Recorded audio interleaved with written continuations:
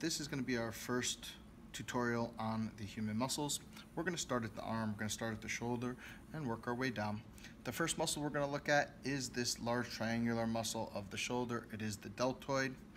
We're going to remove the deltoid and look at some of the muscles around the scapula. These are all fixators.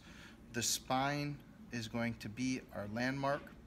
We have our supraspinatus. This muscle right here is going to be our infraspinatus. Again, the spine is the landmark, supra for above, infra for below the spine. We have two teres. We have a teres major and a teres minor. And the last muscle we need to identify lies within that subscapular fossa. It is the subscapularis. We're going to move into the arm. We have a couple muscles here, and this is where we kind of start changing our terminology and looking at muscles as being prime movers and antagonists and synergists. So when we think about flexion of the forearm, we're looking at the biceps brachii and the brachialis. These are two prime movers for flexion of the forearm. You can see that brachialis lies right underneath that biceps brachii. For flexion, we have one other muscle. It is the brachioradialis, and this lies right here. Let's go to the back of the arm. We have our triceps, three heads to the triceps. This is going to be our antagonist for flexion of the forearm, and it's going to be our prime mover for extension of the forearm. And when we extend the forearm, the biceps brachii and the brachialis become the antagonist. So the next set of muscles we're going to look at are going to be in the forearm, and these muscles are primarily going to be used for pronation, supination, flexion, and extension of the hand at the wrist.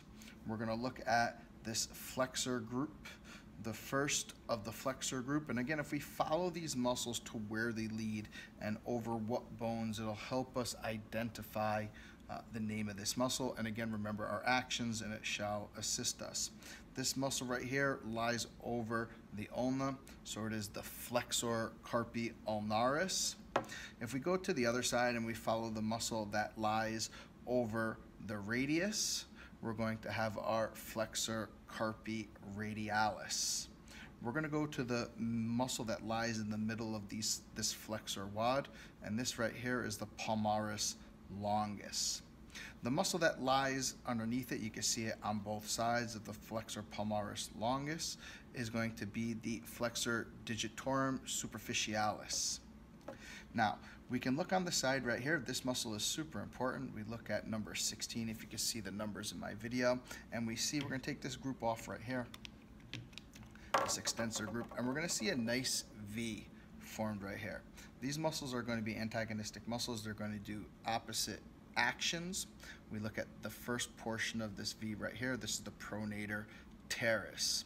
We go to the second portion of the V, and this is our supinator.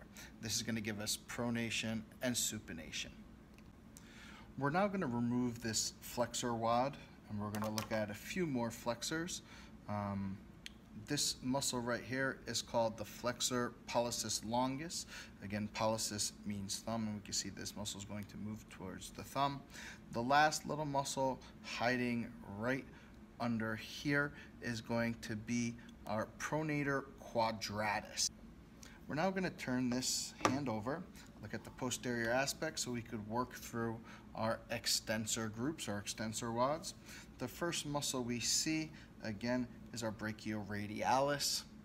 As we move more towards the outside of the arm, we're going to have two muscles that are going to connect towards the thumb. So again, this is extension at the wrist. So we're going to have our extensor carpi, again, thumb side is going to be radialis. This is the extensor carpi radialis longus.